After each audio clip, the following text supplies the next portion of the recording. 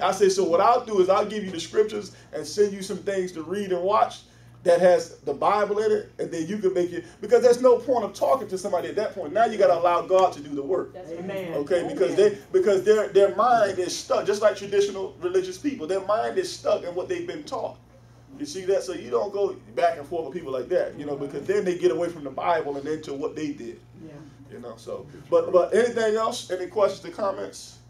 We'll finish up Wednesday night, so be here. We're going to talk about when Paul gets into, when talking about angels and how he interprets it, and how Paul goes about talking about angels and what they're for. And we'll see the breakdown of why the angels was back here, and they'll be here, but they're not here. Okay? Because they're learning from the body of Christ. They didn't know this because God had it hid in himself. All right? Anything else? No? All right, we'll pray and get out of here.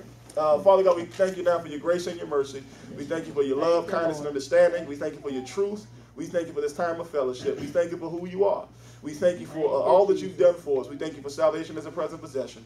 We thank you for the word of God, the completion of your word, that we may study it to show ourselves approved unto you, being workmen that need not to be ashamed, but rightly dividing the word of truth. Father God, help us now, Father God. Give us the peace that passes all understanding, and keep our minds and hearts in Christ Jesus. Help us not to think more highly of ourselves than we ought to think. Father God, give us the mind to serve you.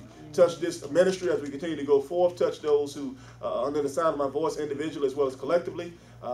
Continue to help us to do your will. Help us to seek your face, Father God, and get in your word daily. Give us spiritual understanding, and that we may go out and do your will and preach the gospel of Christ to the lost world.